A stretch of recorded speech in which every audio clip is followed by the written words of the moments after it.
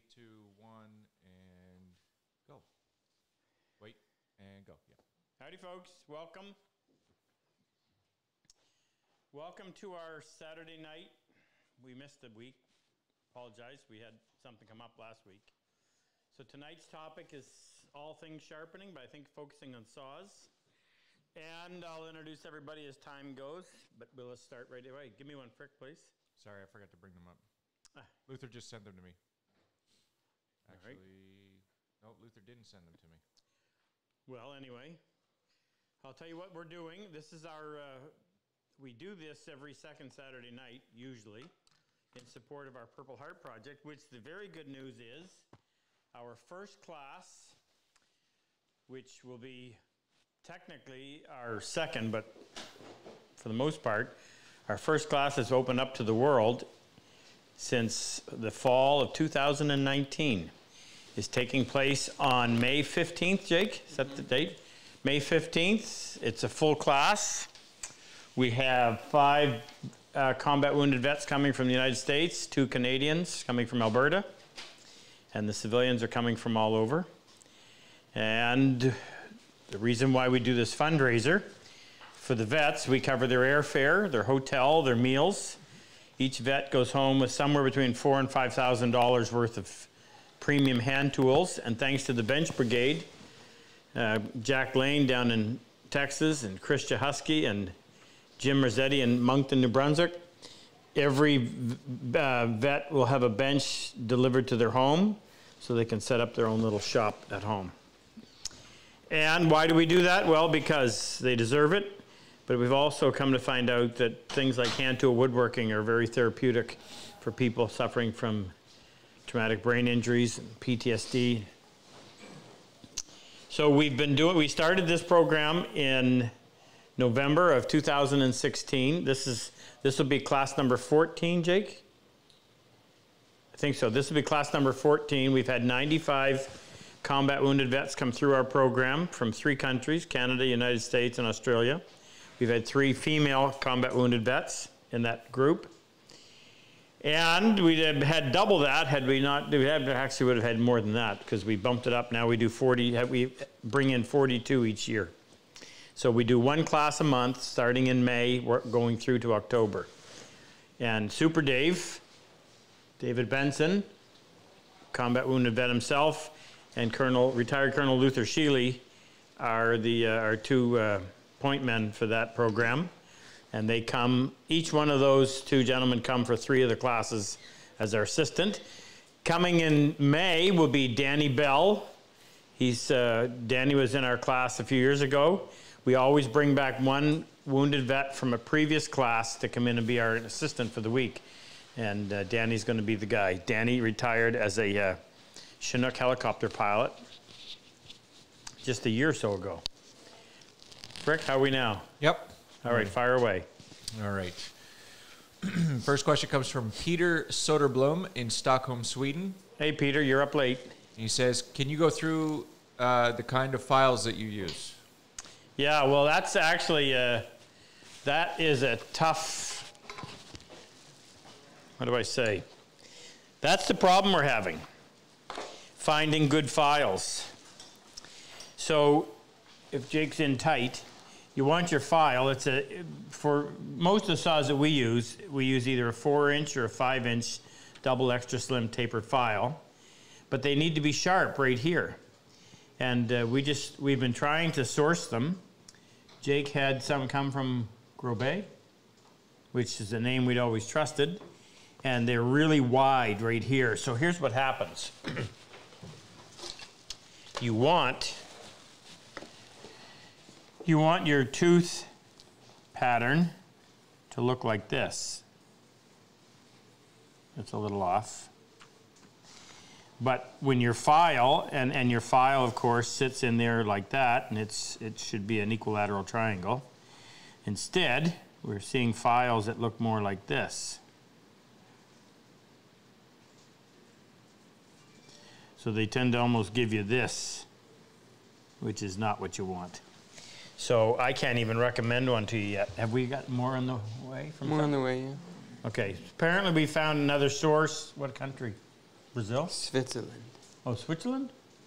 That hopefully are going to be good. And if they are, we'll stock them and be able to provide them to you. But we haven't had much luck. You got to remember, how many saw filers, how many people still file saws professionally? I don't know if there's any, because it's a thing of the past. But typically for doing any of my saws, dovetail saws, tenon saws, you're going to use a 4 or 5 inch double extra slim tapered file. Now, if you're having to joint your saw, meaning your teeth have, after multiple sharpenings, your teeth are no longer straight. I was thinking I got to go get braces. Your teeth are no longer, the tops are no longer uniform. So you've filed multiple times, and now you've got little tooth, big tooth, little tooth, big tooth. So then you got to go in with a this is a single cut mill bastard file, and you go in and you would joint that so that you have all the teeth at the same height. Now that would result in some teeth would be sharp, some teeth would have big wide flats, some would have a little less flats, and then you'd have to start all over and get them all at the same height. So that's when I would use a file like that. I'd take the handle off so I can lay it. I can run that all the way across. Obviously couldn't do that with the handle on there. And that's about it. Oh, now there's, if you're wondering about these are all saw sets. Mostly antique. This is a new one. Next, Frick. Yep, next one comes from Buck. Do we ever see Troy? Pardon? His name is Buck, and he's from Welcome. Buck. Yep. Uncle? Uncle Buck, yep. Welcome Creek, Queensland, Australia. One of my favorite characters. He's from Queensland, Australia? Yes. So it's tomorrow morning. Most likely it's 7 o'clock in the morning, 10 after. All right, his question is, I have a Cosman 3/4 dovetail saw. What is the recommended file and technique to sharpen it? I have never sharpened any saw before. Well, it's actually really easy, believe it or not. So I'm going to give you some recommendations. Shoot. I meant to bring that book, Tay Frid's book, down. Ken. Never mind, because I have no idea where to tell you. No, I took it out. So, the first thing you're going to need is a vise. And I actually have 2 antique vices. We couldn't find them, but it doesn't matter anyway because no sense showing it to you. Where did we do this? Where did we make this? On the online workshop or YouTube? YouTube. We did. So we have a YouTube video that we did showing you how to make this. And this is modeled after one that Tay Frid made. So Tay Frid, spelled T-A-G-E, last name F-R-I-D, wrote a series of 3 books. Taunton Press published them. And the one on joinery shows you how to make this. It's really simple. Has a piece of piano hinge, 2 pieces of plywood. Now, I made this a little more complicated. Piece of piano hinge, 2 pieces of Baltic birch plywood. And I did the cutout in here, and you'll see why when we put the saw in. A couple strips of hardwood, a couple strips of here. Now, these strips are so that when you put it in the vise like that, it automatically sits level, if your bench top is. And then you need, if there is a, I was going to say key, but I hate using that word all the time. There's something you've got to make sure, and that is that your saw blade is held securely in the vise. Otherwise, it's going to vibrate terribly. So you clamp that in there. Sometimes you got to come in and put another clamp on there, but you don't want it to vibrate. And my teeth are they're sticking up less than 1/8 of an inch above that line. Now these are 22 teeth per inch, so they're small. So that's where I would get a 4-inch if I had it. I haven't got one here. And the smaller they are, the more important it is that that file be really good. Now, this was a tip that I learned from somebody, and I can't remember who, so I apologize for not being able to give credit. What? Try this. If you're doing this for the first time, it pays to go in and paint your teeth with a Sharpie.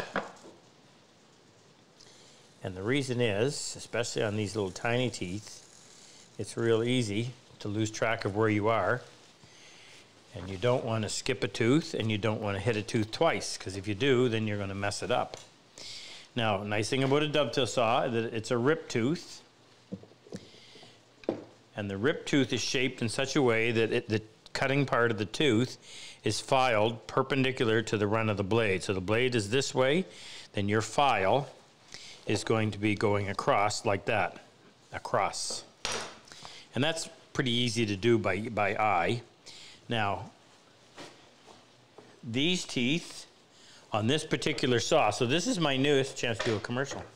This is my second newest saw, and on a traditional dovetail saw, I'll pull one out of here. Well, we could use this one, even though it's a little more of a, no, it's still classed as a dovetail saw.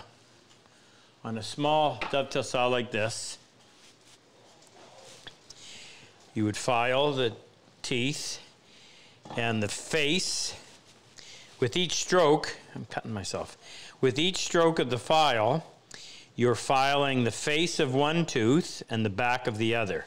So the cutting edge, remember, consists, just like on a plane blade, consists of two surfaces, the back and the bevel, and you have to do the same to both in order for it to work properly.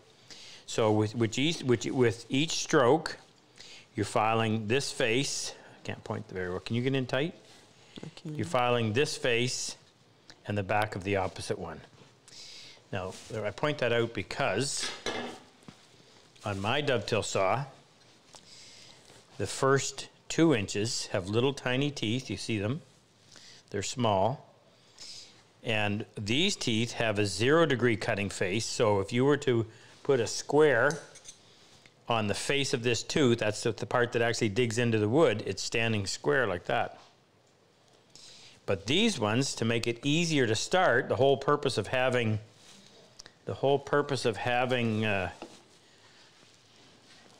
let's go over here. It's kind of an extended lesson, but I find that if you understand what you're doing, it's a lot easier to do it. Let me just buzz that off real quick.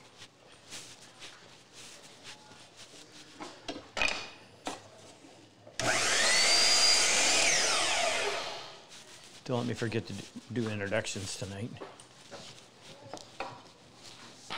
And call out Troy for not showing up. Okay. So when you're cutting, those big teeth are very aggressive. So that 0-degree cutting angle makes it's going to cut fast. And you want speed. But when you're trying to get started, you need to have precision. So I need to be able to start. If I had a line on there, which I should put, because it'll make it a little bit easier to explain this.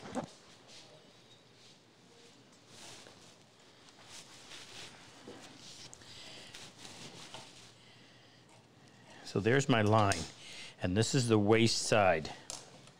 So I need to be able to start that saw right beside that line, not taking any of the line off, and hopefully not leaving a bunch of wood on this side of the line. If I start back here with the regular teeth, they have a tendency, I'll go over here, they have a tendency to bite and grab, and it requires you to push harder to get it started, and in pushing harder, you lose some of that control. So by going with the smaller teeth and backing that cutting face off about 30 degrees, then there's very little resistance, and that allows you to go in and very carefully get that started, and then you follow up with the big teeth. You get a nice fast cut and a very accurate cut. So, you asked about this saw.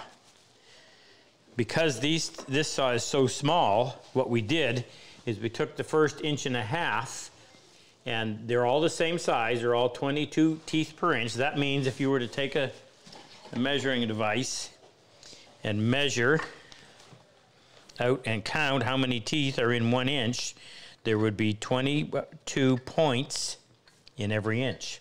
That's pretty small. But what we did on the first 1.5 inches is we backed that cutting face off. These are 0 degrees. These are sitting back at about 25, 30 degrees. So again, it makes it a little bit easier to get it started. I'm not going to sharpen this. I'm not going to do this one because it doesn't need to be. It's brand new. But what I would do,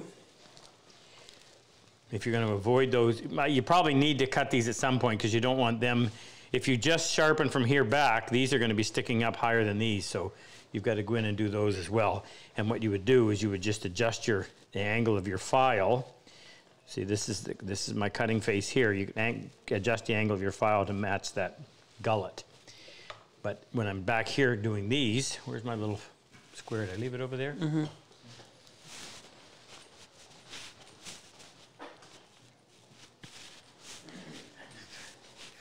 Now, I'm glad you said you're new because I'll give you some other little tips. So, take a piece of a popsicle stick and a drill. This is my Yankee drill. What size is going to match that? 1/4 inch. Put right there.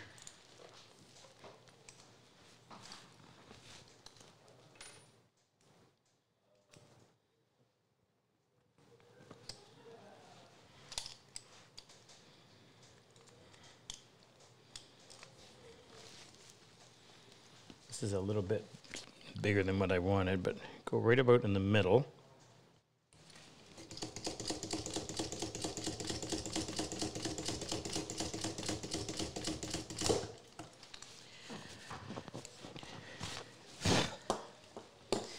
So I can come over here and do this. Set that, oh, it's this side. Set that face of the file on there like so. So I know where it is. Stick this on the end. I made that too big, almost. Now I'm going to adjust that so that when this is square, this popsicle stick is going to be level. Now when I start filing, I can tell if I'm tipping. Once you do this after a while, I just hold my finger where I need it and I can tell. And it's just a matter of, depending on how bad they are, it's a matter of a stroke. And what I do is I drag it back in the same gullet. And people will tell you that ruins your file. Well, you know what? I'd rather ruin my file than my saw. Because I find it very difficult, even without good eyes on, to make that pass, come up, come back, and set down in the next one. It's easier to make the pass, drag it back, feel it rise up and over and down into the next gullet, and make the pass and drag it back and up and over and down into the next gullet and work your way all the way down. And it really is quite easy. It's not difficult. I wouldn't recommend starting on a saw that big. Small. I might get one that small, sorry. Thank you. I would get something a little bit bigger and work on it. Even this one is with a 15 teeth per inch. They should probably buy an antique. Or just an old hardware one. Well, that's maybe something an expensive cheap. one. So you're going to go in there. Again, if you want to, you can mark it with a Sharpie so that you can see where you're going. And then it's a stroke, and come back and over, and a stroke, and back and over, stroke. And you want to, hopefully you'll be able to tell that you're square this way. It's not critical. If you're off a degree or two, I don't think it's going to make any difference. But get an old saw, practice on it.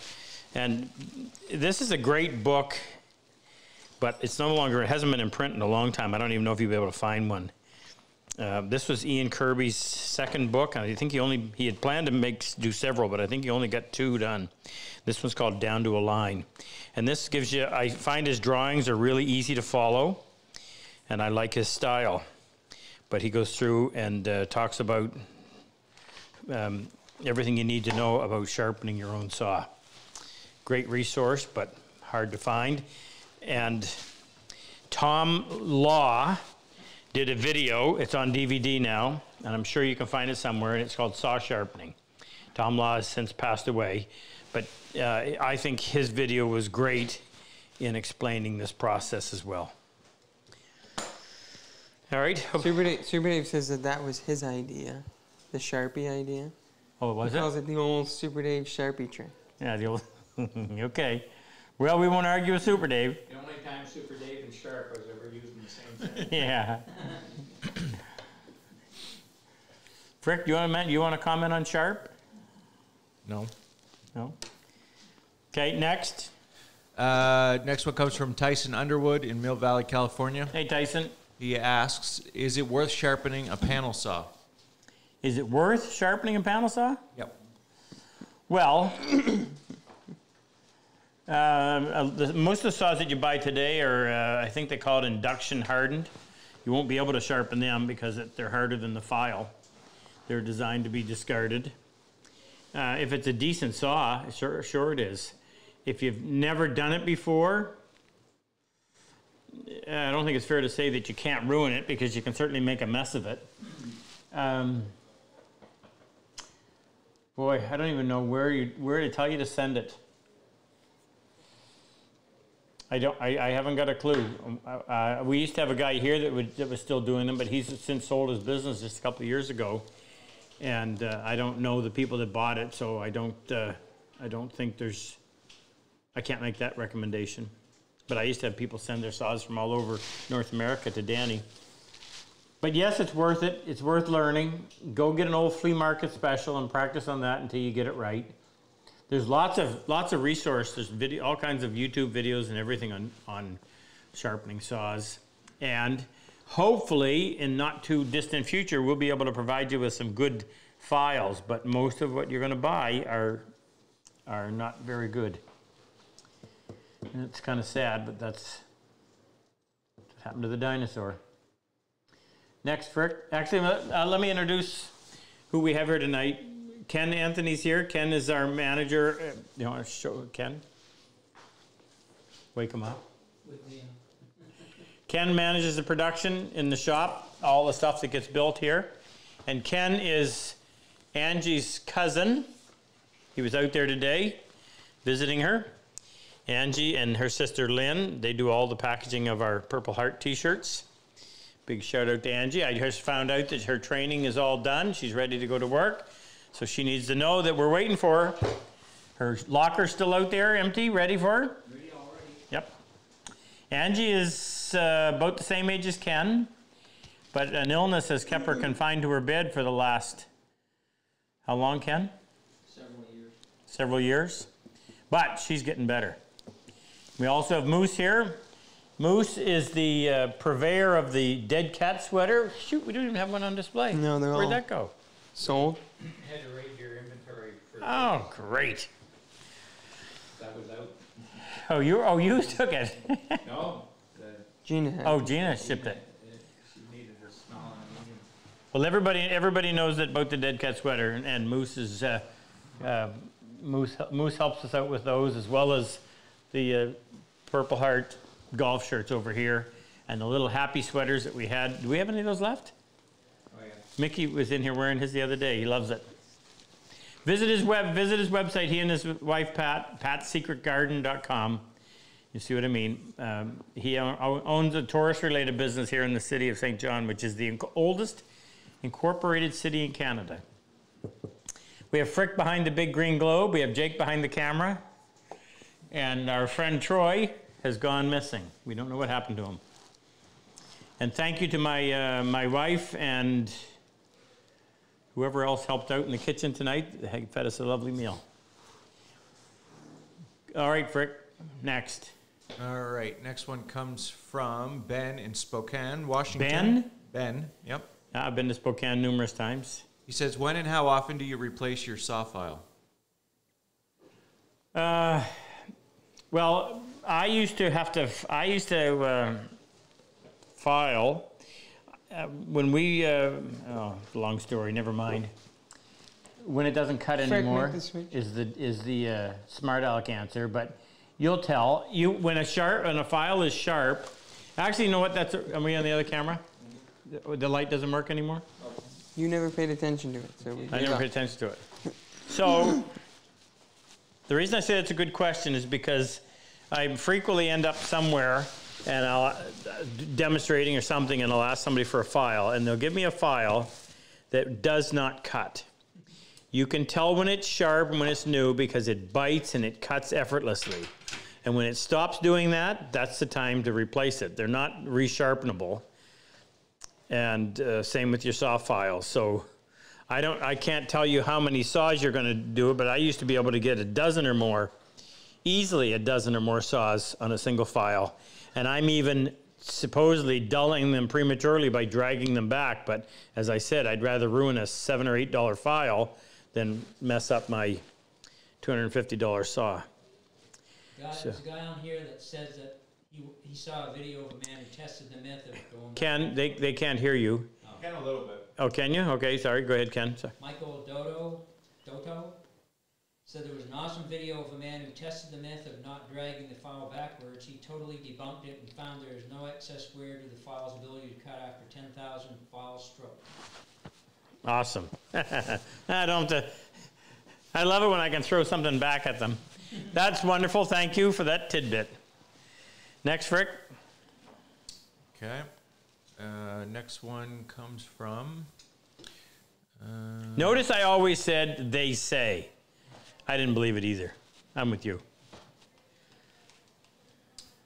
Whoops, wrong camera. This comes from Jury Rolf in Germany. Jury?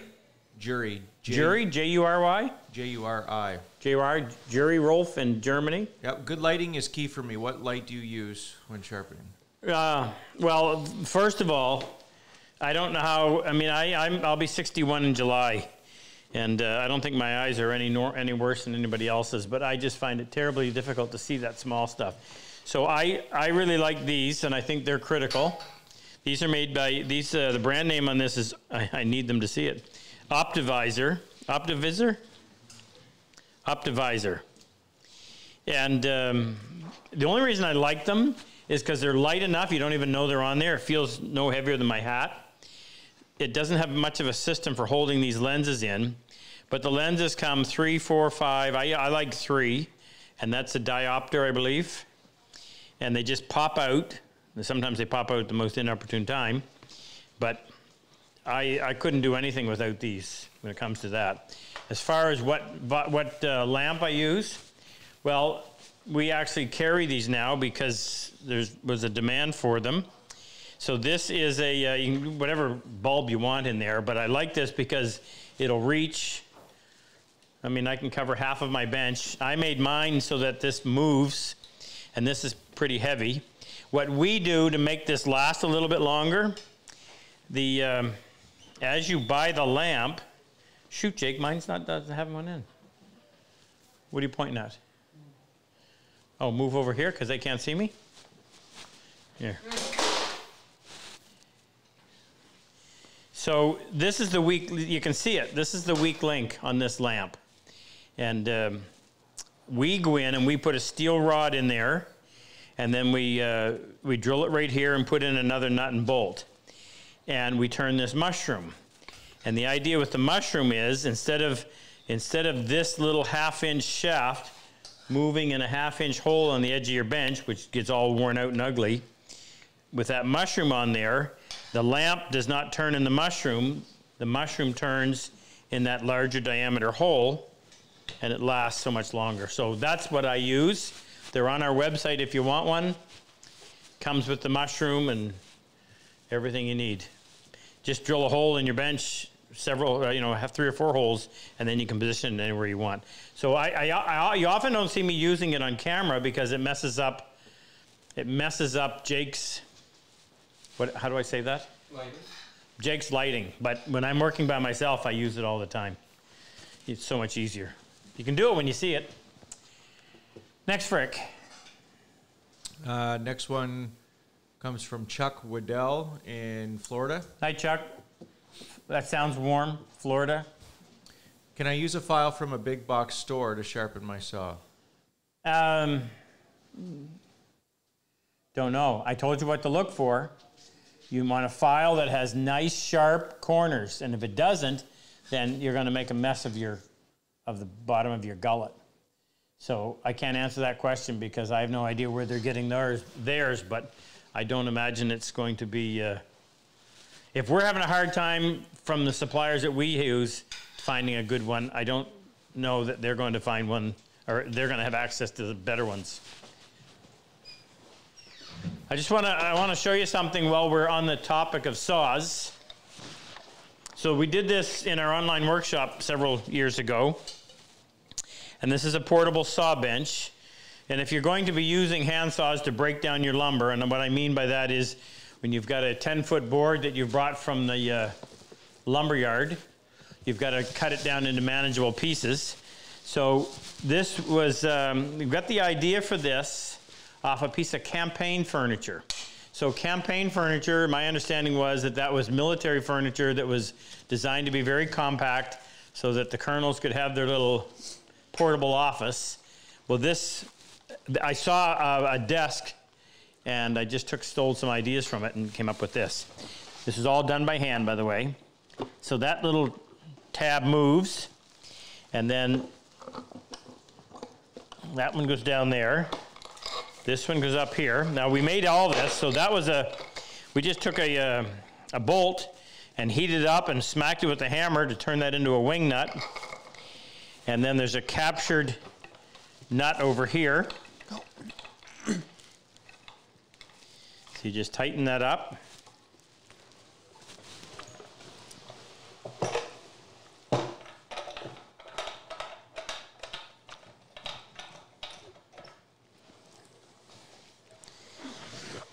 And there's your saw bench. And the reason I have that V there is if you're cutting small pieces, it's nice to be able to hold it securely. That's survived a couple of classes. I don't think it got hit more than a few times, or much more than a few times. And it's just the right height, and you can use your knee to hold the piece you're working on, as you saw. Thought I'd show you that. Next, Frick. Oh, by the way, what did I forget to mention? Oh, yes, so what we do, I make myself available to answer questions for you, happily. And if you would like to participate with our Purple Heart Project by supporting us, by providing a financial contribution to help us in purchasing what things we have to purchase for the vets, you're welcome to do that. You go to our website, because we don't charge any fees like other services do. And if you go to our website, RobCosman.com, in the top left-hand corner, it'll say Purple Heart Project. And in the drop-down menu, it says, how can I help? And there's all kinds of donations amounts in there that you can contribute and be part of this. So for every $1,000 we raise, we give away, we make a draw at the end of the night. Has that gone up numerous times to enter for the draw? Yeah. Okay. Just enter. It doesn't cost anything to enter. You don't have to make a donation to enter, as nice as that would be. But we give away, and I'll tell you a little bit more as we go, but I'll introduce where the prizes come from. You'll be impressed. Go ahead, Frick. Well, we should point out that airfare's gone up. Oh, yeah. So Luther just purchased all of the plane tickets for the 7 vets that are coming in May. And what did he say? The average? Most expensive was $1,800. And that guy was coming from? Nebraska. Nebraska. Wow. I think he said, did he say the average price was $300 more than what the last time we did it? I don't know, but the average was around $1,000. Yeah. So when we were when we taught in 2019, most of the flights were under 500, and now they're closer to 1,000. But hey, it's just money. I'm sure there's fuel surcharges involved in that. Okay, Frick, next. Okay, this one comes from, let's see. This one comes from Jim McCoy in Buffalo, Wyoming. Hi, Jim. He says, I didn't know there was a buffalo in Wyoming. I know there's buffalo in Wyoming. I just didn't know there was a buffalo. YW, that's Wyoming, right? YW is Wyoming. Okay, what is the right amount of... More antelope than people. YW. Oh. Or WY. WY is Yeah, what yeah, he meant to say. dyslexic. Yeah. Dyslexic. What is the right amount of fleam for cross-cutting both soft and hard wood? Would it be better to have a saw set up for each if I can afford it? So the fleam refers to the angle across the face of the tooth. So what he's talking about, remember I said a dovetail saw or any of a rip saw typically is perpendicular here. You can adjust that a little bit, but you know what? This is like, there are people that are so hung up on taper ground saws. That's going to be too long of an explanation. We got time. I'll back up a little bit. I don't think what you're asking is warranted. I don't think you're going to see any great improvement. It would be like literally splitting hairs. And I have not experimented with that, but if I cut a dovetail in pine, if I cut a dovetail in oak, cherry, or walnut, I use the same saw for all of them, and I'm not left thinking, oh my, could be easier. No, it works fine. So sometimes we have a tendency to make a whole lot of noise about something that really is insignificant, and I'm going to throw my vote in that worrying about the fleam on your saw is somewhat insignificant, particularly when it comes to joinery saws, tenon saws, dovetail. So that, yeah, I'm just giving you my opinion. Somebody else may give you a completely different viewpoint. But I can only give you mine. Next, Rick. Okay, next one comes from... which, by the way, just as I'm going to tell them this. We are working on being able to provide panel saws, hand saws. I'm not sure how long, but it's our current saw project. And our most recent, we just released this one a couple weeks ago. This is our 3/4 crosscut. So this is a small crosscut saw, same frame as the 3/4 dovetail. It has 22 teeth per inch. These are crosscut teeth. It cuts lovely and small. It has a 15 thou blade with 2 thou set per side, so a kerf of 19 thou. And because it's nice and small, you can get in and get a tremendous amount of control. The farther away the tooth line is from the heavy brass back, the more wobbly it tends to be, particularly for somebody who doesn't do this every day. So bear that in mind. And rarely do you ever need even that much depth of cut. But if I only gave you 1/4 of an inch, you wouldn't get too many sharpenings and you'd be out of blade. What was the question? Oh, sorry.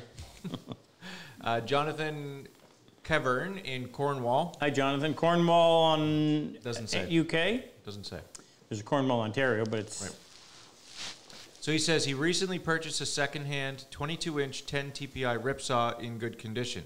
Is it possible to reshape and file to a crosscut form, and if so, how do I do it? Okay, read it again for me, please.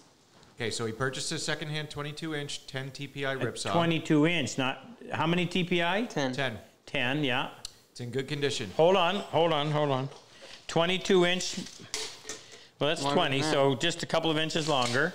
It's in good condition. He wants to know if it's possible to reshape and file it to a crosscut form. Sure it is. To a crosscut form, and if so, how would you do it? Gee, that's not a 2-minute answer. Well, How would you do it? Well, assuming you understand what a crosscut tooth looks like versus a rip. So, what's the tooth count? 10? 10. Yeah, well, that's fine. So this is a rip, and this has 7 TPI, so 7 teeth or 7 points per inch. I actually have this backed off a little bit, so this isn't quite 0 degrees. It's backed off just a little bit. And the file, it's filed this way, so the file is perpendicular to the blade. So in the crosscut, the file is at about 60 degrees. And I don't remember what the actual angle is, whereas this one is 0 or close to 0. This one's less than that. So that's filed at about 60 degrees. So, I mean, they're the same saw, right? if you took off the teeth, they're the same saw. So you're just wanting to go in and reshape those teeth. Now, the problem in doing that, if you've never done it before, is, and you see it whenever somebody brings you, whenever I go to a class and somebody's sharpened their own saw, you usually see this. They really butchered it. You've got a little teeth and 3 big teeth, and then a little tiny tooth, and sometimes they're almost wiped out. So, I don't know whether you'd be better off in filing all the teeth off and starting over. And Tom Law in his video, if I remember correctly, what he did is he did that, and then he took another saw and he used that as a guide to start the teeth. But it's just a fair bit of filing. Would I do that? Well, the problem is, I don't know where you're going to get a good saw today because Lee Nilsson's not producing them anymore, or hasn't for a number of years. Unless you find an antique saw, and you're going to have to restore it. We don't have ours ready yet. Mike Wensloff used to make them. I don't know if he is, but I don't think I don't know if they're producing anything. Bad Axe, I think, still makes them, but most of these guys, 3 months. 3 months, 3-month waiting list, and that's short.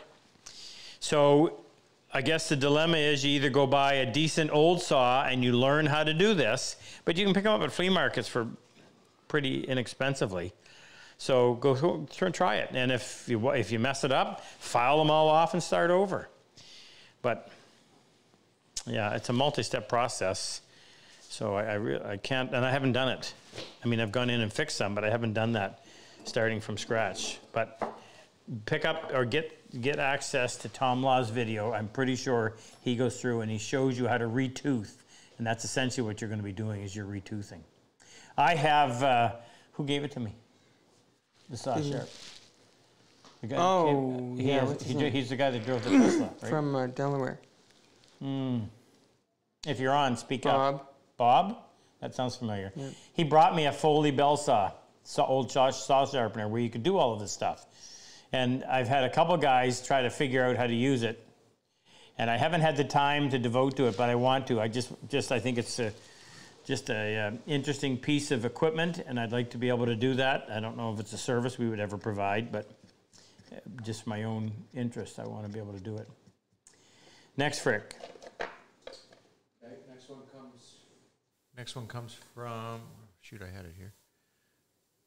Okay, James in Riley, North Carolina. Hey, James. What is the difference when sharpening rip cut versus crosscut saws versus narrow PPI saws? What is the difference between sharpening rip cut, crosscut, and narrow? It says PPI, but is it PPI is the same as TPI. Yeah. Okay. PPI is just points per inch. TPI is teeth per inch. I'm trying to figure out why the last part of the question. No, it's like all three. Like, what's the difference? Well, that's what I mean. I'm not sure what he means by 3 unless he's talking about just a small. Well, what do you mean by narrow PPI? That's what I don't know. So let's just hit what we can. So here's your. Why don't you grab the samples? I don't know where they are. Right there, bottom drawer. I have them? Yeah. Where? Right here. Put them in we the kept vise. These? Yes, of course we did. Okay. So here is your rip saw. Other way. Right? And your teeth.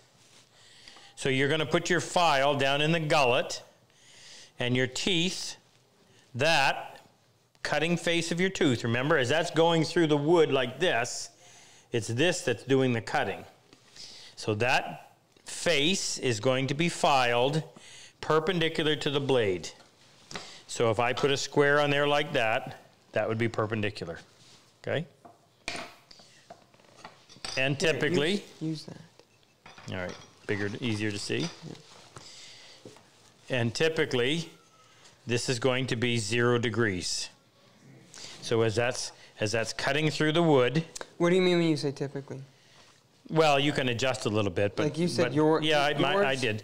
If you're having so I offer this sometimes. Oh, if I say that, people are going to ask me for it. No, I've done this before. For someone before, they were having a hard time inexperienced, new at this, and the saw was grabbing. Well, if your saw is grabbing, I would personally rather have, let's go over here again. I would personally rather have a saw that it cuts really fast. I like that. But if you're cutting in a piece of red oak, that might be just a little bit too aggressive. So what you can do, instead of having that face 90 degrees or 0 degrees, sorry, I keep alternating those. If I back it off a little bit, then it becomes a little less aggressive, and it has a tendency to ride up a little bit. So you're not having to push, or you're not feeling as much resistance as you meet the wood. So, depending on your preference, it's always your preference, you may want to have your saw filed in such a way that instead of being like this, it's backed off just a little bit. So the whole thing is just going to tilt this way. And it'll be slower, but it'll be a little easier to push. So when you're sharpening your rip saw, you're filing perpendicular to the run of the blade. Your crosscut, these teeth, if you were to measure that angle, it's about 60 degrees. So this is the best,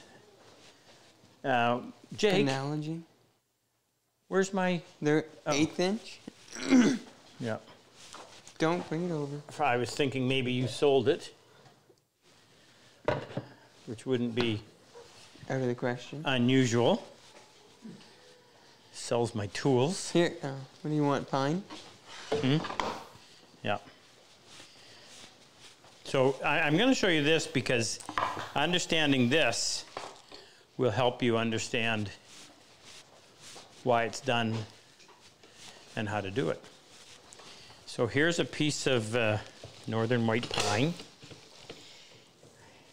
And this rip tooth is very much like a chisel, if you think about it. And when that chisel is ripping, cutting parallel to the wood, it makes a nice, clean cut. Now, if we go over here and we do that same action cutting across the grain,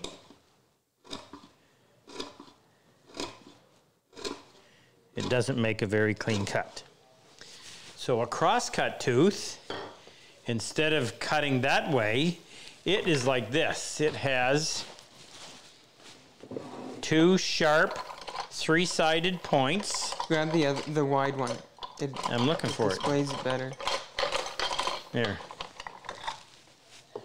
No, not that. I got this one. I got it right here. I got it. So this one, these cross-cut teeth, so I've got a three-sided point on this side and a three-sided point on that way. So it's going to end up giving you this. A sharp severed line. Oh, that's not sharp. My goodness. I wasn't. Huh? I wasn't telling you to grab that one. What were you trying to tell me? You have a wider marking knife. What's up, Moosey?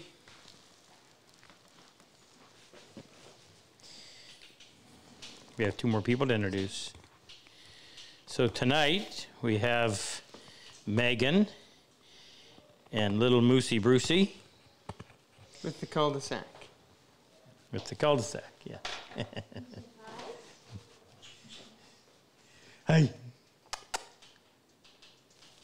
Smile for the camera. All right, let me do this. So one tooth on one side is going to give you a nice severed cut. Turning this around. And the tooth on the other side is going to give you a nice severed cut. And as you run your saw, the material will get cleaned out in between, but those points severing the line, not going to push my luck, but as those points sever the fibers on either side, you end up with a nice clean cut.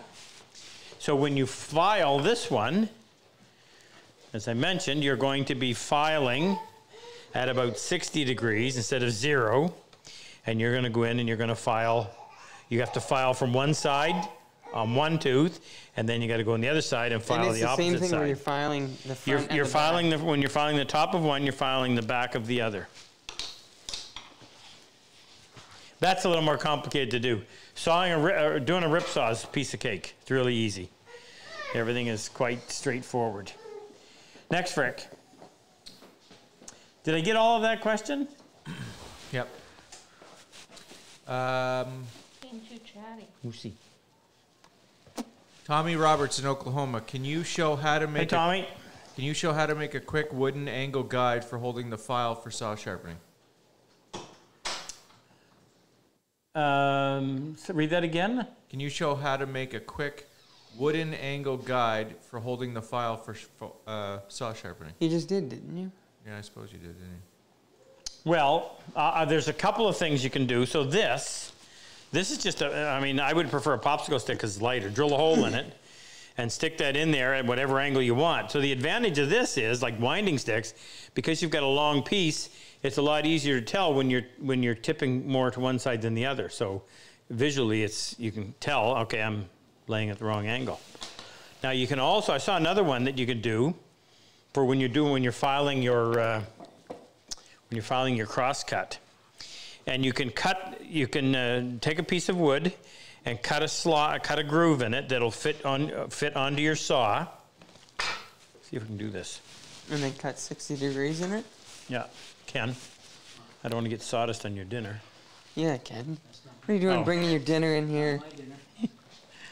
That's Jake. Sawdust on it you want. Yeah.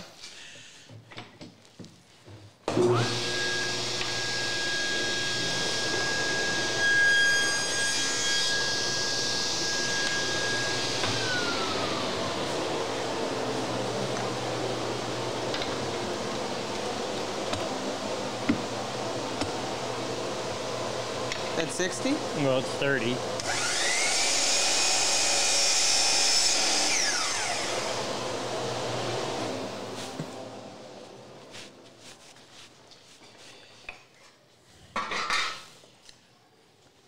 It's going to be a bit sloppy, isn't it? Well, it's... Rough. What do you expect for spur of the moment? So you could put that in there and run that and use that as a guide to, I would do it more as a visual guide to help you hold your chisel at the proper angle. And you can just move it along as you're doing it, and look, if you're off 1 or 2 degrees, it's not the end of the world. It's still going to cut. And when you're talking about panel saws like this, you're never going to have, this is never, unlike this saw, this is never going to be the last procedure you do to a piece of wood. These are designed to break your lumber down. Get it to the point where you can then take it to your shooting board and square up the end or your plane and straighten the edge. The dovetail saw, the joinery saw, the intent is that will produce the two surfaces that you're going to join. You don't do anything after it, but not with these. So if it's off a little bit, as long as it cuts, and you don't want it to wander, you don't want to be sawing, a rip saw should cut nice and straight. Let's try it. Try it in the vise or try it on the saw bed? I'll try it on the sawhorse. On that? Huh? I would like the piece a little bit bigger. Oh, here. Grab let me that get- big wide thing. Yeah. So if your set is correct, and by that I mean these teeth are alternately bent. If the first one is bent this way, the next one is bent that way. And they need to be bent the same amount. And bent meaning measured from how much they deviate from the saw plate. So you should be able to make a cut.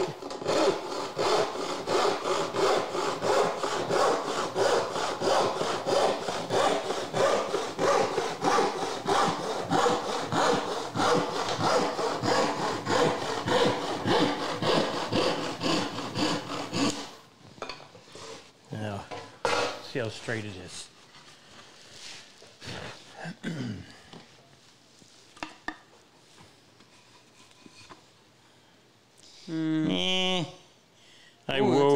bit in the middle. That's close. If I'd have made a cut in the set? No, it's well, it does have a little more set than I'd like. If you've got too much set, you end up with a kerf that is this wide, and your blade has a tendency to wobble. On my dovetail saw, which only gets used on dry woods that are what I would deem very stable, when that saw is cutting down there,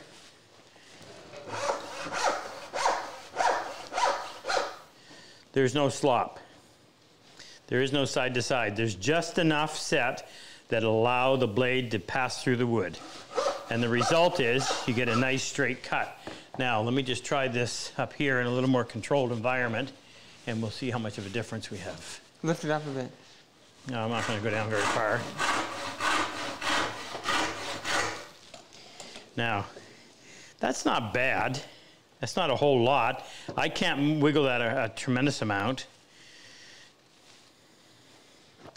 Turn around this way, and you can kind of appreciate how much there is. If I can't do it with this one. I can do it on the end, though.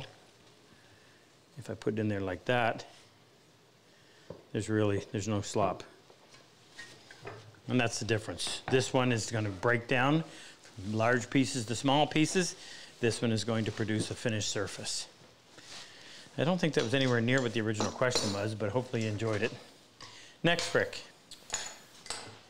Okay, next question. Actually, how's our audience? 617. Okay, let me just give a quick shout out to a couple of people. So, for the last since October. For a second. Pardon? We're switching cameras. Well, I know. So what are you going to do? Well, you're just going to keep talking, and then when you need to move. Okay. So for the last several months, as a result of a bit of inspiration that came to me, I realized that a lot of these guys that have come to our class that we've helped steer their lives a little bit by giving them a hobby wanted to take it further than that. They wanted to actually run a business. So we started off with 4. We're down to 3. But we meet twice a week via Zoom. And one meeting each week is very structured. It's all about 4 minds are better than 1 when it comes to problem solving and brainstorming. And I get as much out of it as they do. Kevin just gave me a great idea last week that was the result, Ken, of the template that I made for Rick for turning the handles. Kevin told me about that. Anyway, so Kevin and Jeff and Danny, all 3 are combat wounded. Jeff is a just retired U.S. Navy EOD, stands for Explosive Ordnance Disposal.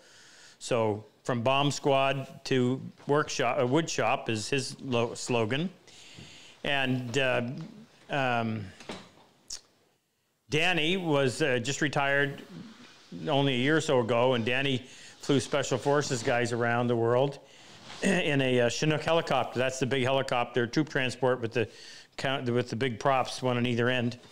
Or not, they don't call them a prop, it's called a rotor. And Kevin is a retired Army EOD, and he was blown up numerous times. The last one actually put him out of the Army. So all 3 of these guys have businesses that they're getting up and running.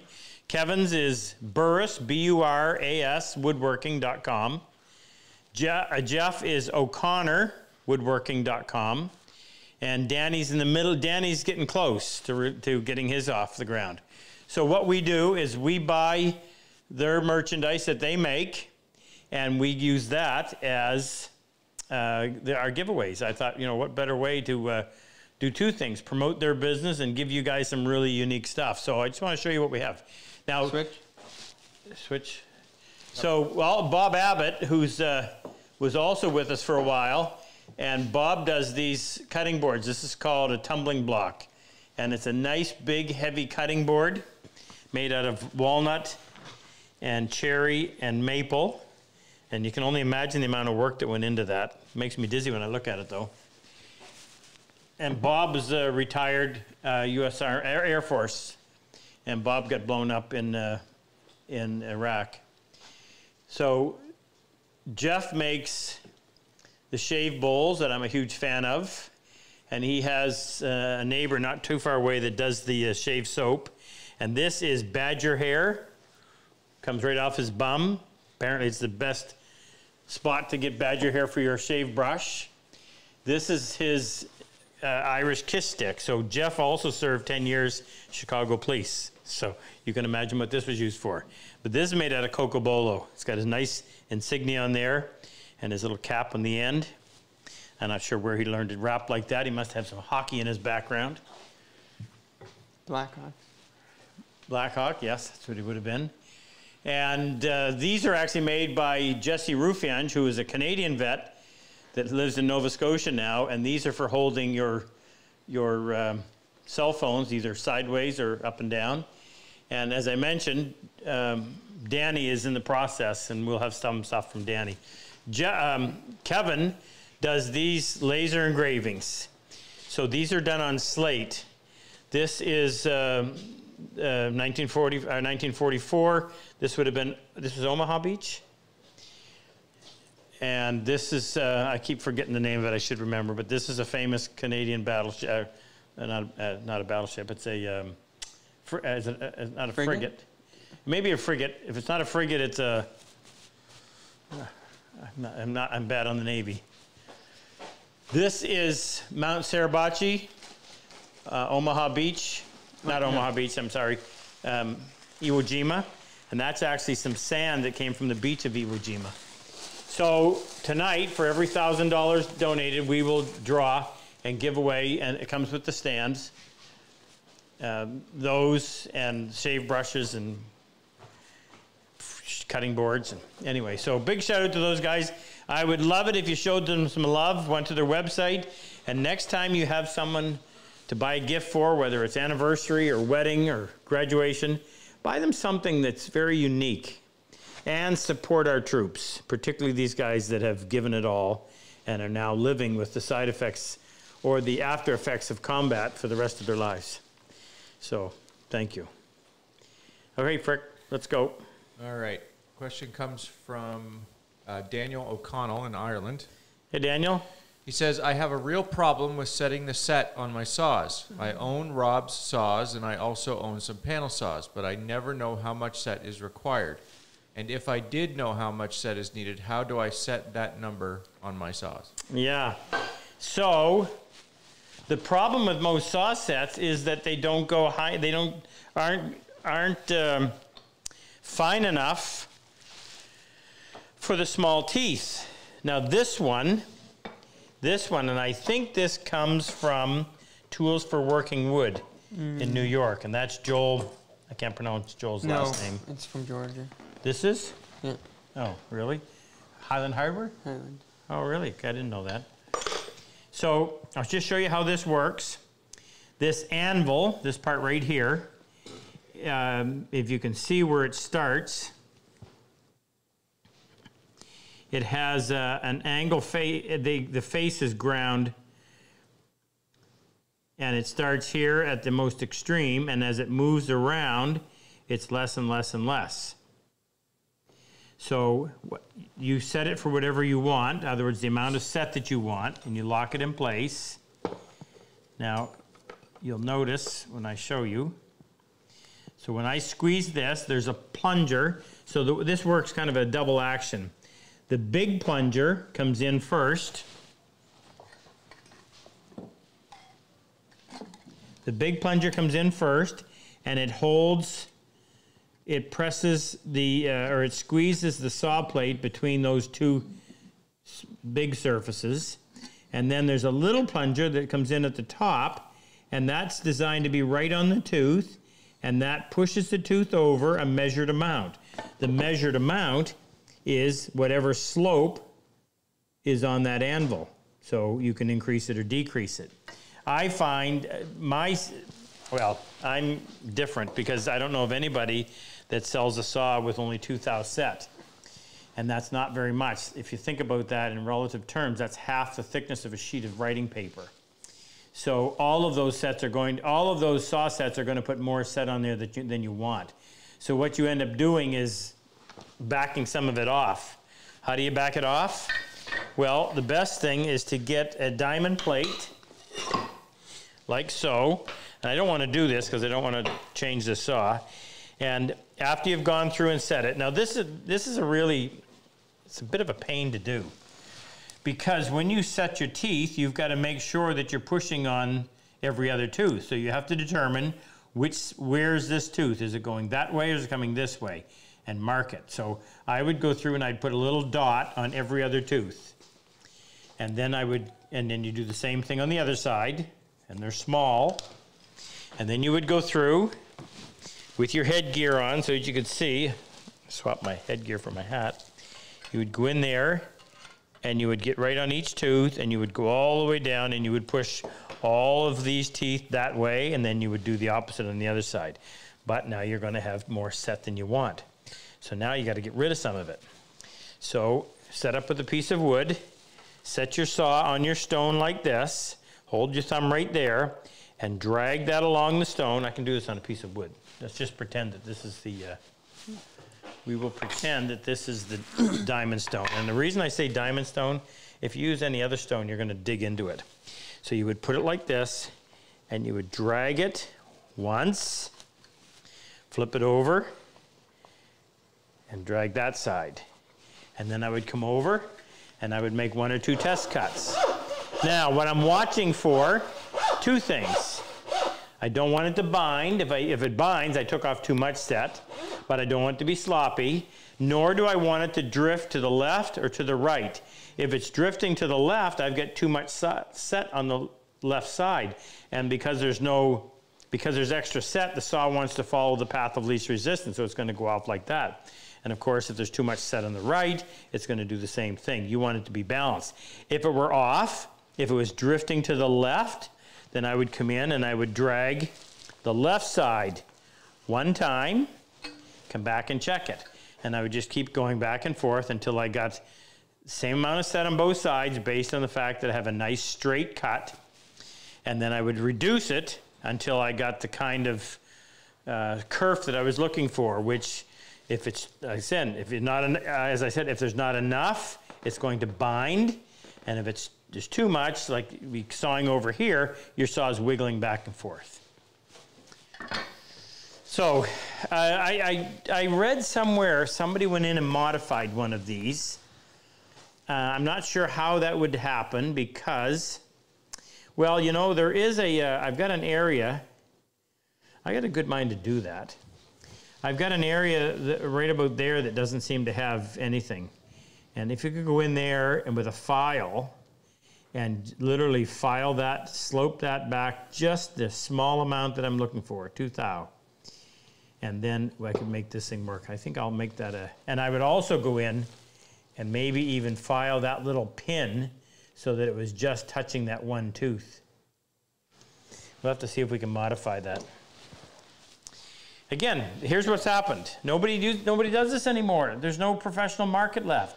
There are no saw sharpeners where people are taking their hand, dropping their hand saws off to be sharpened. So when there's no demand, there's not going to be a supply. And it's not like people are banging on the door wanting to learn how to sharpen their saws. So, you know, who's going to go out there and supply stuff for such a small market? Dilemma. Next, Frick. Okay. TC in Spokane, Washington. Hi, TC. How often should you be sharpening a saw?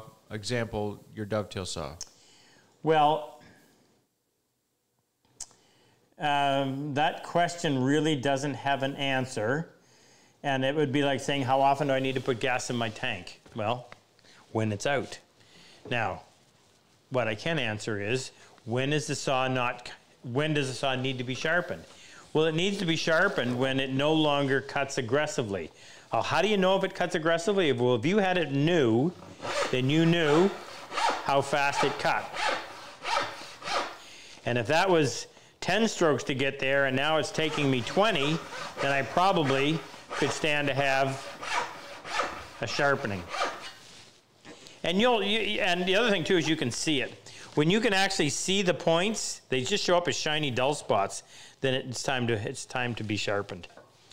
But it's interesting. Whenever I was trying to sell them a saw, they always say, "Well, how do you sharpen it?" And I always told them, I said, "Get it dull first, and by the time you've dulled it, you'll know enough about it. You'll be able to sharpen it." I say that only because you could probably go years between sharpenings.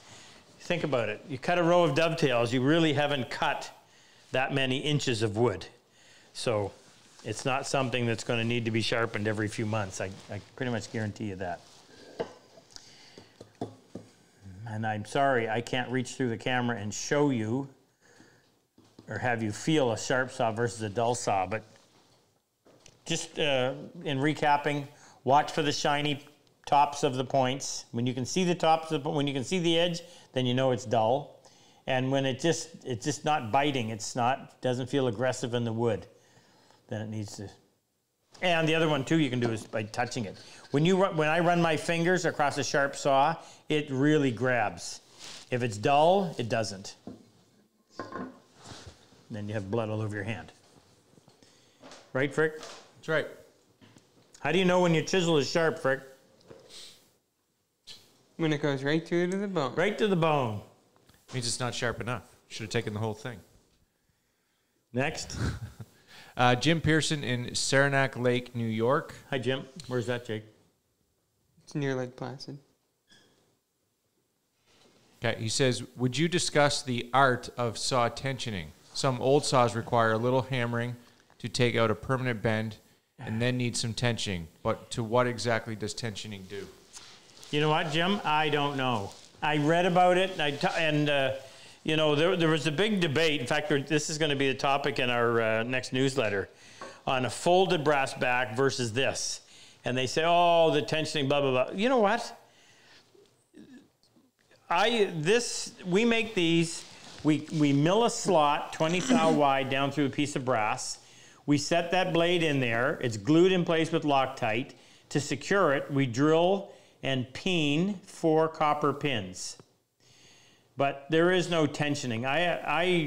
I've heard about this. I've read about it. I've never done it. I can't answer it.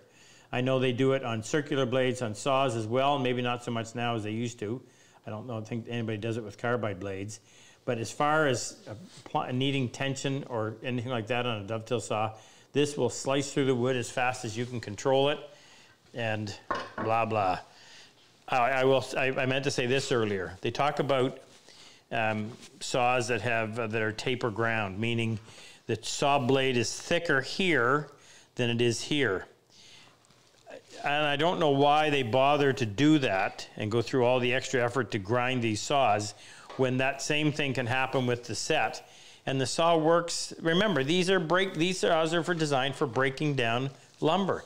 They're not for making a joint. So I don't get it. They work fine the way they are. Sorry, I didn't answer your question, but I can't because I've never done it, but I have yet to find a reason why it needs to be done. Might have been an old-timer thing when they did them that way. The brass back was folded and hammered, but I can't tell you why. Sorry. Next, Frick. Dean Clark in Edmonton. Dean in Edmonton. Yes. He says, all the quote-unquote old guys around here claim you are wasting your time sharpening if the saw is not over 20 years old due to garbage metal in current saws. What are your thoughts on that? Old guys. It's funny that how things get misconstrued.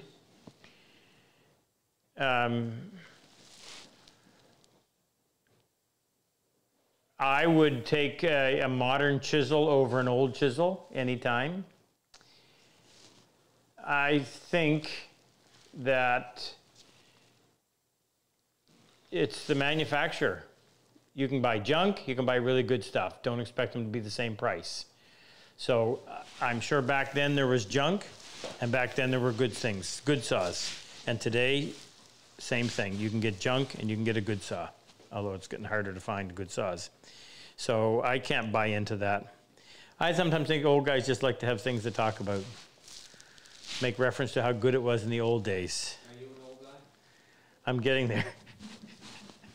Hey, give me a break for a second. I want to ask your opinion of something. So, Jake and I have been working on this. I'm about to start offering custom chisel sets where I turn the handles out of something really pretty. These ones, thanks to Nick here in New Brunswick, these ones are made out of maple burl. And I didn't want to send them out in just a regular old cardboard tube. I wanted it to be a presentation case. I'm just curious. I'd like to have your feedback. So here's what the first idea. So this is made out of walnut, finger jointed. It's designed on the back, up underneath here is for a French cleat. So I put my cleat on the wall and I come over and I set this on there and drop it down on the French cleat. We'll have another little strip of wood that'll come with it that we'll screw to the wall up here so that this cannot come off accidentally. The idea was to have an appropriate presentation case for a really nice set of chisels, but also to leave the option for it to be used as either your display holding case on the wall, or some people just like to be able to keep their chisels in a box. They take them out, they put them back. So what we did, I'll show you this. So this piece of walnut, we bored holes almost to the surface and we inserted magnets. So the magnet is sitting right there. It more than enough to hold the chisels so they don't fall out. We got a 7/8 inch diameter hole down there that holds the end of the chisel. What we did here is we'll probably fill these. We drilled 4 1/4 inch deep holes that go almost to the end, and then we inserted 1/4 inch magnets. So I didn't want the lid to leave any scar on the box, so I didn't want hinges, I didn't want screw holes. So remember, this is just messing around at this point. So on the lid we have 4 1/4 inch magnets. So when you set that on there, there's a little rabbet to keep it from sliding forward and back or this way, and the magnets hold well enough that this does not fall off. Little finger recess in there in order to lift it up. Now, if you're hanging them on the wall and this is going to become your permanent chisel storage, then you have no use for this. If you want it as a means of saving your chisels in a box, well, then that's what you get. Now, Jake had a good idea. I don't like the plywood look, but you can't do this with a solid piece of wood. It's just not going to stay flat. So what I think we're going to do is this is going to be maple, and this is going to be maple. This will be walnut, this will be walnut, and this, because it's Baltic birch and it comes in the color of maple, so you'll have maple going all the way up and over and down, and it'll really show off your joint much nicer. Just tell me what you think of that. They hate it. They hate it? No. Beautiful is the most common word being thrown around. Well, I like the idea. We spent some time on it. I got some input from some friends. Luther had his 2 cents worth. But, yeah. If you think of a way to improve it or make it more useful, let me know. All right, Frick, next. All right, next one. Hey, whoa. We're supposed to be giving a shout out to any. So if you're a combat wounded vet that has come to one of our classes and you're on tonight, I'd love to give you a shout out. So if you'll put in the comment section, if you put @Ken and your name, and if you can remember the class you were in, we'll give you a shout out. Ken, have you noticed any? I forgot. I usually mention this at the beginning. You already mentioned Kevin Burrows. Kev's on. Super Dave's on. Super Dave's on. Jack Lane. The goat. Jack's on. And So hold on a second. So Jack's great-granddaughter was born 2 weeks ago? Probably 3 now. 3 weeks ago, and she weighs, She just I hit think, a pound. 14 ounces. She just hit a pound. She just hit a pound. This is an itty-bitty baby. She's still alive, and she's obviously 10 inches, 11 inches. 11 inches long? Yeah. Well, I remember seeing the picture. She was just about the length of her hand. So we've all been praying for this little girl. So Jack, give us an update in the chat if you can, and do the same thing at Ken, and then Ken will fill us in. Jack's coming up for the class in May, and so is Jim Rossetti's going to be here. So there'll be a big meeting of the Bench Brigade minds. Anybody else, Ken? Sue B. Sue. We're coming to Florida. I just don't know when. That's it. So if you're combat wounded vets, please speak up so we can recognize you. And I'd love to reconnect. Frick, switch first. Switch cameras? Jake getting tired? Yeah, probably. Phil Lawrence is on. Phil, hey Phil. Glad you're here. Go ahead, Frick. Next question. Okay, next one comes from David Moore in Austin, Texas. Hey, David. Do I need a collection of files for small dovetail saws versus large panel saws? Yeah, you're not going to use, well, you've got to, your file, I think what they suggest is about a third of the file actually in the tooth. So if you're going to file a rip tooth at 7 TPI, you're going to need a file bigger than that. So yeah, you'll need a few. We'll try to carry saws for all of that, files for all of that, if the ones we've got coming actually pan out and end up being good ones. So I'm keeping my fingers crossed because I'm running out of the few good ones I have left. Next, Frick. Just as a suggestion on the chisel box, Dave Weber said, Dave up in Ontario? Yeah, he says Hi, he loves it, but he would like you to find a way to display the lid above the box when it's hung on the wall. And a couple people said that was a great idea. To display the lid. And we also want to display the lid. Well, you know what? The lid could be neatly screwed to the wall, and that could be what keeps the box from lifting up. So the problem with a French cleat is that if in pulling out your chisels you accidentally lift it up too hard, you may knock it off the wall. So we need to have something sitting up on top that won't allow it to lift up. So we could easily do that with the lid. That's actually a good idea, Dave. That's what Jack says about the little girl. Okay, so here's, her name is Stella. Stella's really doing well for being so small. No major setbacks and signs of improvement every day. She's all dressed up for Easter right now.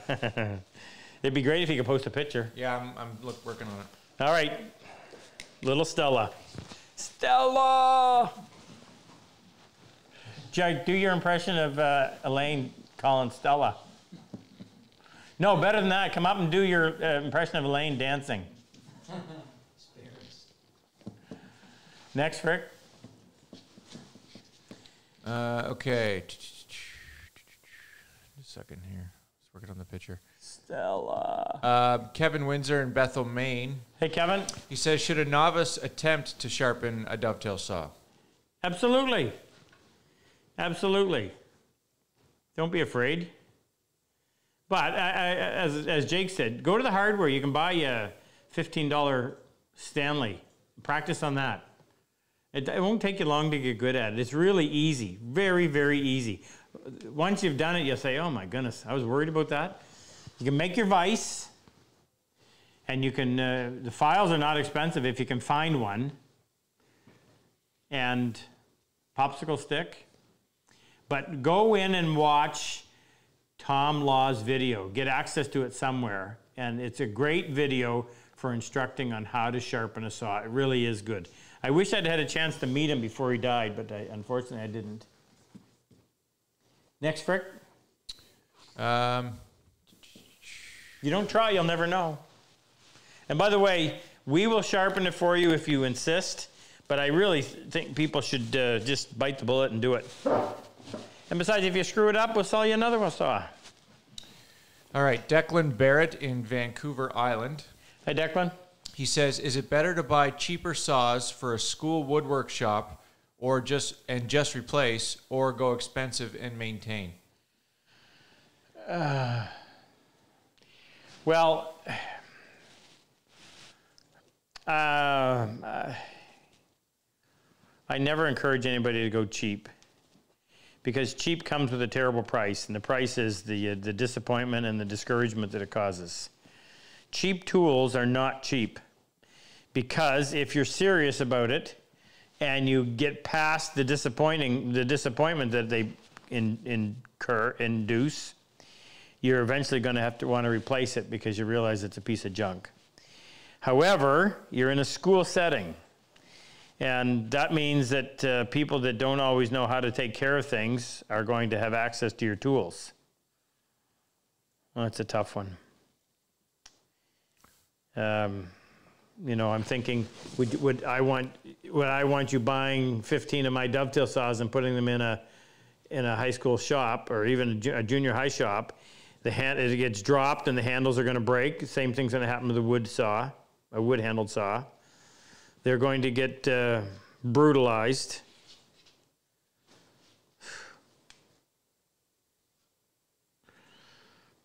You know what? I can't even answer that. I know, I'll give you a few ideas that are a little bit unrelated.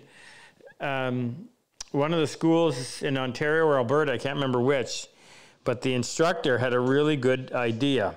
So what typically happens in a school woodworking program is kid comes in, he needs a plane, he goes over to the tool crib and he pulls out every one and finds one that's sharp, uses it and returns it in terrible condition instead of learning how to sharpen. Well, nobody wants to spend the first 45 minutes of their class fixing the tool that somebody else brutalized the day before. So he didn't have the budget to have, ideally, everybody that takes the class has their own set of tools that is checked out to them for the semester, and they're responsible to keep them in good operating order. But he couldn't afford to do that. So what he did is everybody had their own blade and chip breaker, which is a small fraction of the cost.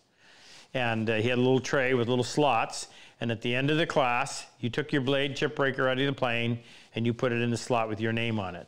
So when you came back the next class, at least your blade and chip breaker were in the condition that you left them, which I thought was smart.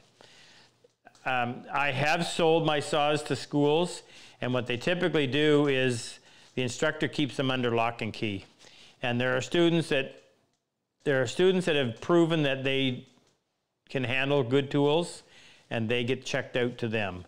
But for the kid who's there just because it seemed like an easy class to take, and they drop their stuff and they have no care or caution with them, they use the stuff that if it gets destroyed, you're not out $250. Hate to say that, but same reason I don't want people coming in and using my tools. I take care of them. Next, Rick. I'm just going to show a picture of Stella on the screen. Stella! There she is, little Stella. You got a picture? Yeah, it's on the screen. She's a little tiny thing. Yeah, very tiny. Fighter. Born under a pound. She was 20, how many weeks? 22, I think. 22 weeks. Okay, next question comes from John Hennick in Michigan. Hi, John. And he says, I have a lot of handsaws that I picked up over the years. They are dull and would like to sharpen them and use if possible. Are there different sharpening techniques for different saw types? Yeah, we've answered that. A lot of these questions are very similar. Yeah. I'll say it again. Get access to Tom Law's saw. The video is titled Saw Sharpening with Tom Law. And it's worth whatever it costs to get. And it's easy to follow, and he's a good instructor, and he makes it really simple, and it'll just be, you'll think it's great. Tom Law Saw Sharpening. If you can find Ian Kirby's book entitled Down to a Line, that's an excellent book for more reasons than just his information on sharpening. But you might have a hard time finding that one. Ian is still around. I think he's in his early 80s. Next, Rick. Tyson Underwood in Mill Valley, California. Hey, Tyson. He says, how fast can you sharpen a saw? Well, if you're talking about a dovetail saw, it probably takes 7 minutes, Jake? Yeah. 7 minutes. It doesn't take long. But so I don't let them get really dull. I get them. I sharpen them when it takes approximately 1 stroke. So each tooth is getting 1 stroke, 1 stroke, 1 stroke, 1 stroke, 1 stroke. So setup time, save yourself 10 minutes for the whole process. Now, if you've got to, I'll throw this in there too. So you probably are going to need to reset the teeth after every 3rd or 4th sharpening, because remember, your tooth is bent like that, and every time you file it, you shorten it. So your top of your tooth was here. At this point, you had 2 thou set, and the next time you filed it, it's here. So maybe you're down to a 1.5 thou set. Remember, because your tooth is getting shorter, but the bent part was here. That doesn't change. And eventually, when you're down to here, there's hardly any set at all. So you've got to go in and reset them. But that could be 6 to 8 years from now, unless you're cutting dovetails every day. I haven't met anybody who does. Next, Rick. Next one. Oh, just a reminder for everybody to hit the like button. We have 626 viewers and only 285 likes. So if you could hit that like button, helps us. So maybe they don't like it. Well, maybe not. Then they should leave. Just kidding. Is there a leave button? Please don't go. That's a song. It's that X up in the right-hand corner. I'll tell you something else. I imagine these people already are, but if you're not on our newsletter, and it's not our newsletter is not a marketing newsletter, it's an information newsletter. So there's a different topic, and next month is all about back saws, folded back versus solid back. And there's always a video, and then Luther's always got an article or two. So we do advertise. Actually, anytime we have sales, New anytime products. we have New products. seconds, meaning Ian screws up making a saw and puts a little ding on something, still works perfectly, but we can't sell it as a first.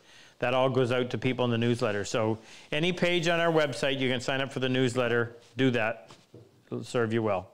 And you also get the notifications of our live episodes. And a lot of people, if you're wondering where these questions are coming from, because you're not seeing them in the chat, when we send out the notification for the live, there's a link there to submit your questions beforehand. So that's where all these questions are coming from. Yeah, we give preference. We treat our newsletter as these are our most dedicated followers. So we answer their questions first.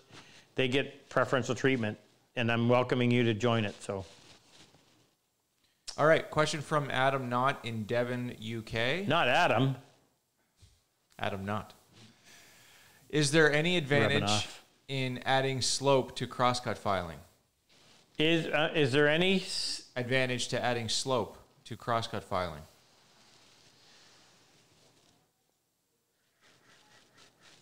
I'm not sure what he means. I'm sorry, I'm not following what he's asking. If he has a chance to restate it, see if you can find it. Go on to the next one, please. Yeah, I'm trying to find one that we haven't kind of.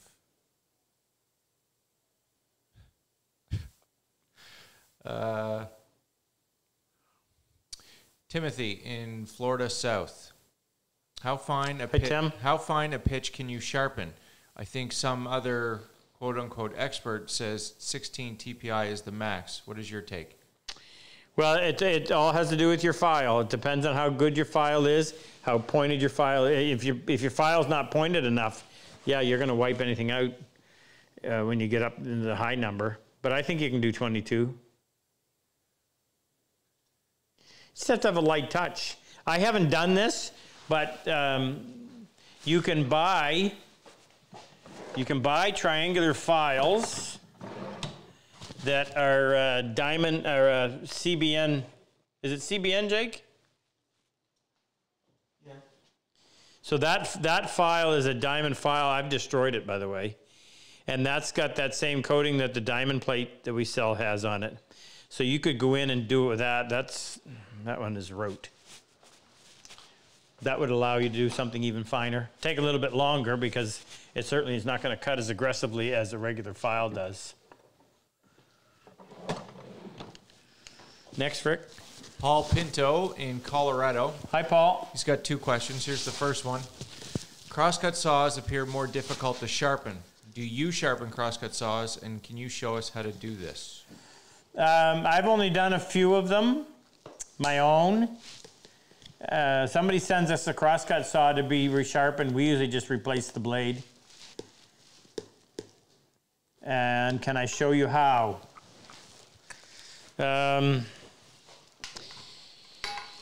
Well, let's put my, I wish I had my, my bigger vise, but I don't. But we can do this. And yes, you're right, it is a little more difficult.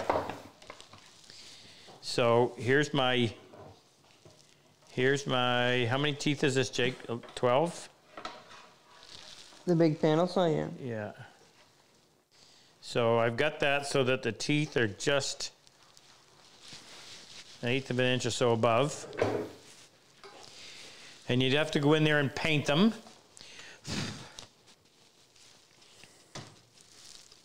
With a Sharpie or a marker, so you can tell where you've worked.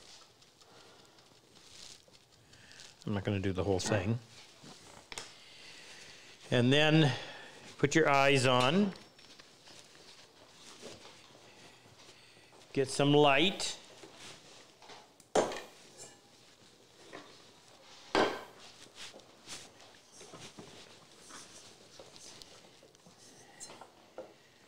Now, you're going to set that in there and let the gullet dictate where. So let me get 60 degrees. If I can just get a reference, I can go from there.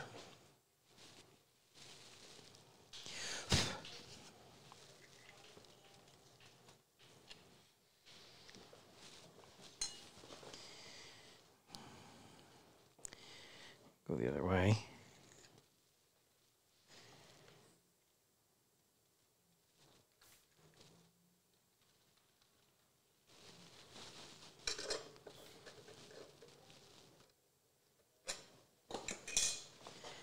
So, skip, skip, skip, skip. Does it matter?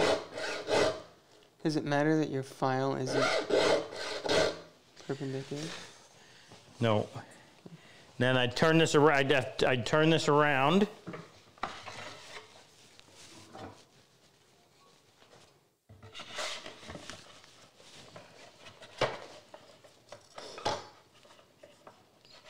Shoot. Jake, can you put something in that block of wood right there? Lift it up, lift it up.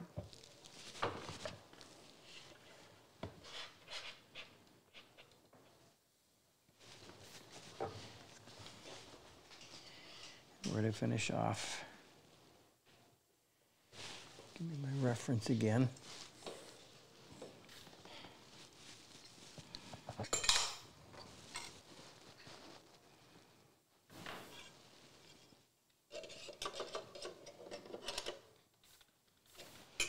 There. 1, 2. 1, 2. 1, 2. 1, 2. And on you go. You got to do it half from one side, half from the other side. And you can tell when they're sharp because you feel the points. Now,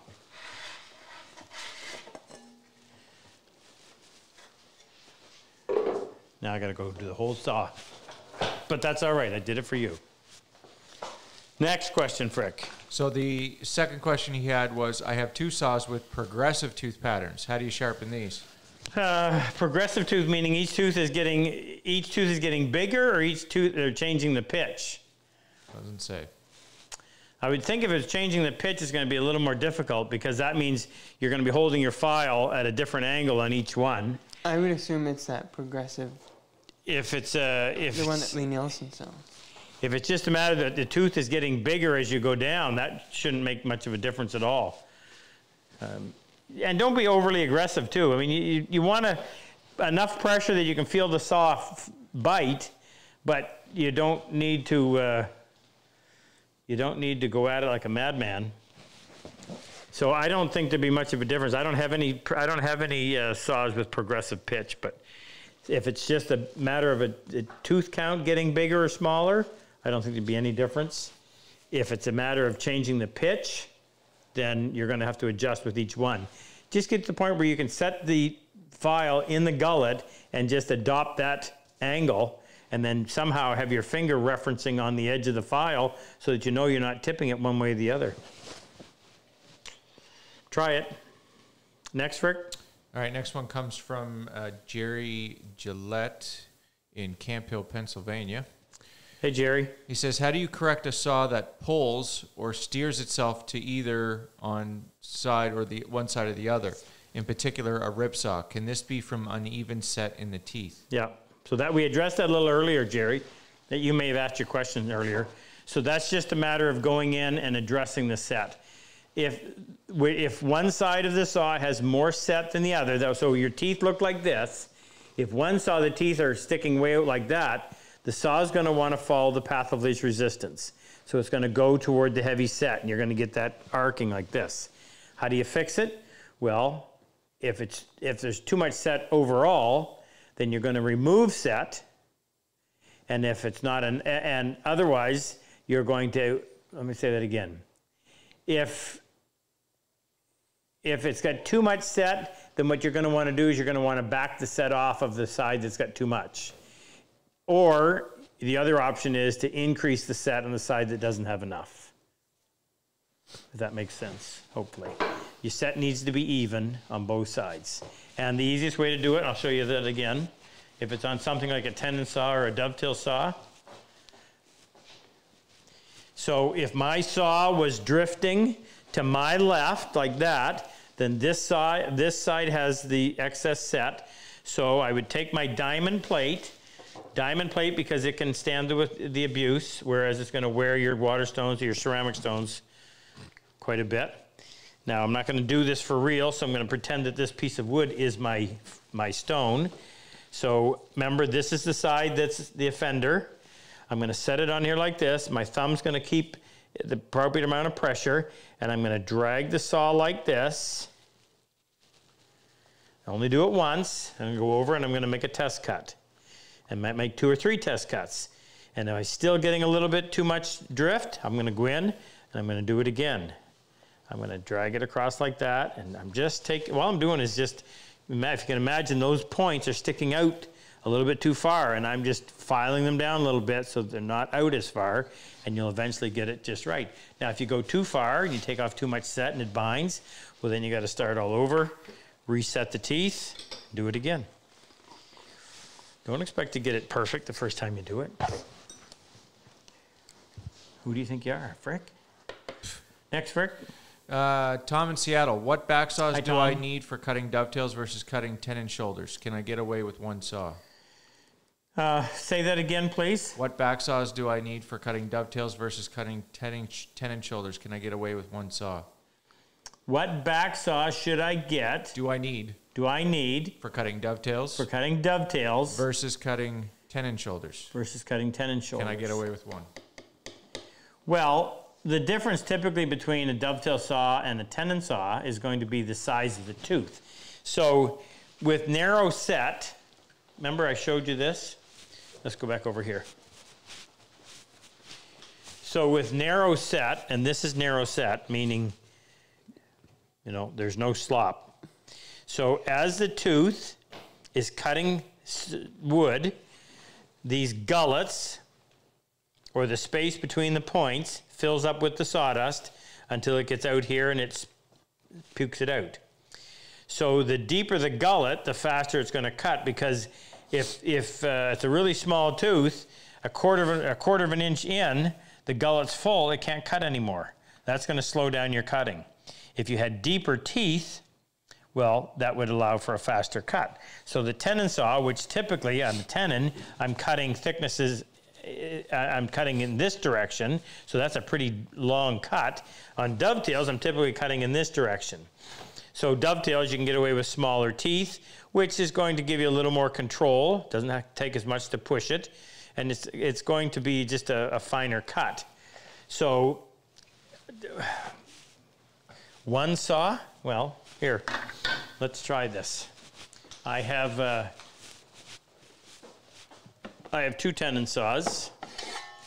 I have my big one and I have my medium tenon. The difference is the capacity underneath the brass.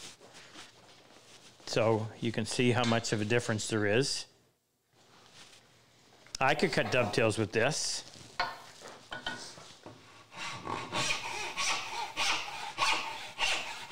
Cuts fast. It's got a heavier kerf. The plate is 25 thou versus this one, which is 20 thou. I prefer my dovetail. In order for a tenon saw where you're going to have a fairly deep cut, you have to have a lot more blade underneath the brass back. So it's just a little bit wobbly this way, as I said, especially if you're not doing it a lot. So dovetails, typically you're not going much more than 3/4 of an inch, so you don't have to have as much depth here. And that allows me anyway, to be more precise. And then with that new one, our new 3/4 dovetail, which is even finer still. The reason we made this is for doing things like jewelry boxes where you're dealing with very thin wood. Now this one is 15 thou plate, 22 TPI. And just the fact that it's so small, it allows you to go in there and be extremely precise. But a little undersized when you're doing dovetails in a big carcass. So the question is there one you can get away with? Well, if you were only going to buy one, I would probably suggest the medium tenon would be the one.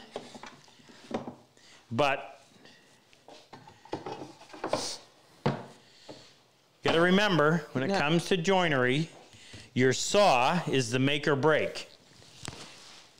The better your saw, the better chance you're going to have of being able to cut that joint and assemble it right from the saw. And that's what you want.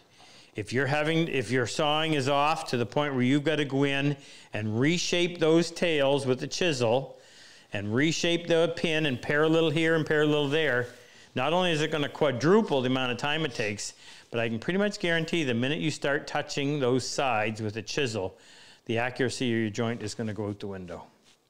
So it's not a good idea to scrimp when it comes to those types of tools. Now, of course, you expect that from me because I make dovetail saws, but I also make great dovetailers. And there's quite a few people that could speak up and say that.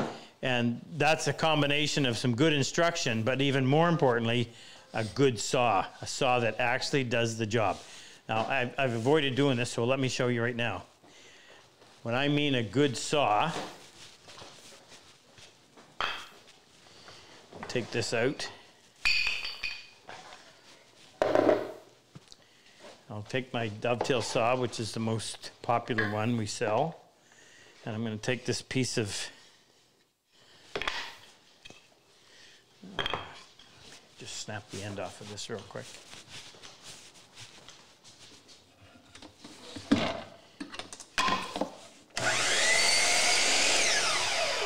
Okay, so here's your test that will tell you whether or not your saw is as good as it needs to be. Take a piece of wood, fairly thick, hardwood, softwood, whatever. Take your dovetail saw, come in about half an inch or so, and make a cut.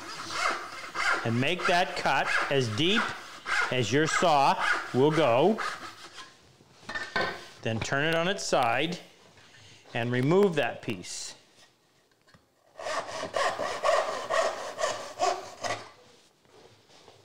Okay. Now a good glue joint comes when you have two mating surfaces that are smooth, and in this case flat. So the smoother and the flatter these surfaces are, the better will be the joint. So the test you want to do is put it back together and see how good the joint is. Now flip it around so that you're not matching grooves, just in case, and see how good the joint is. Or then you can take it like this and set it like that and see how good the joint is. That comes right from the saw. Do you know how much time that saves? If you don't have to go in with a chisel and start trying to pare that, and you're fighting the grain direction and pieces of wood are flying off in all directions. That is what you want from your saw. That is the saw doing its job. Your job is the layout and aiming the saw. I've got to caution you about this. So when you're dovetailing and you start on this angle, you can't make a correction partway through. You are committed. So it's going to continue on that angle. If it was off, too bad. You either got to start over or live with it. So you have to learn to aim your saw at the angle that you want.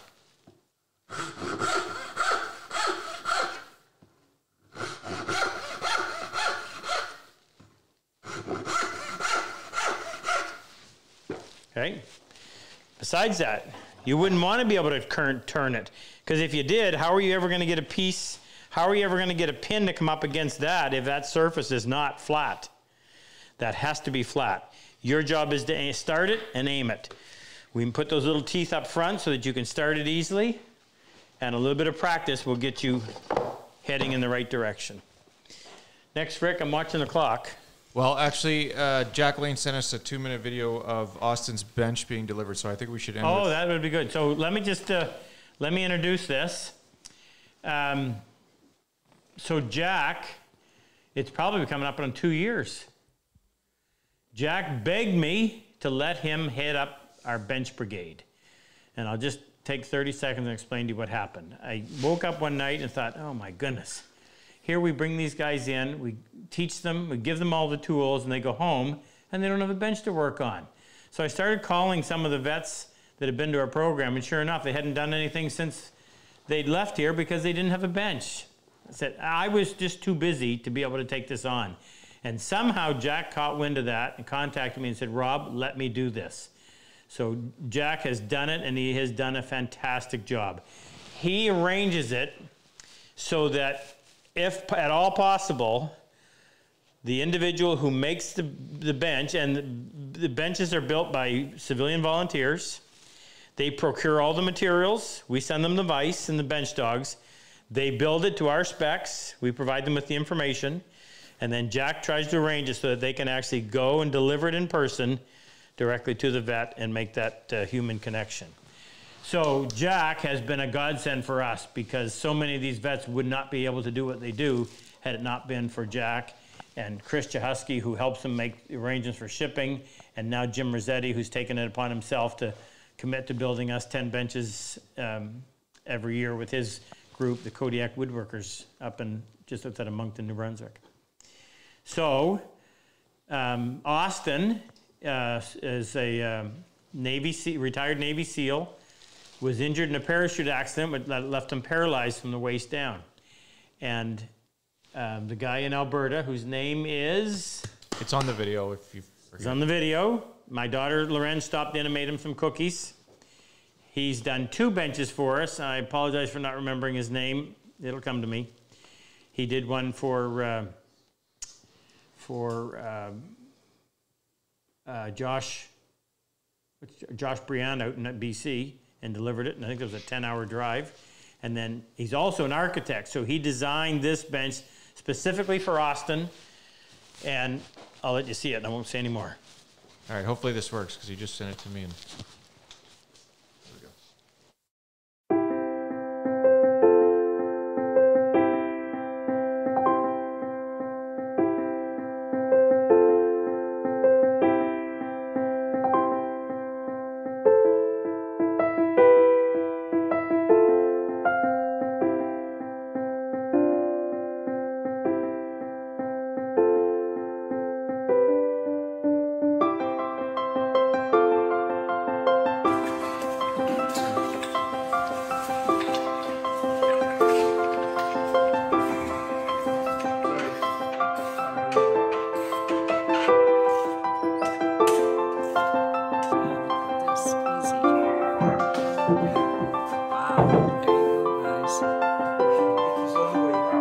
what we talked about, so we'll see. Oh, it's like, it's perfect.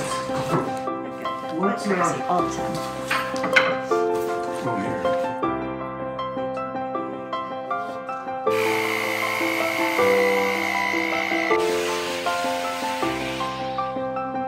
So see, it'll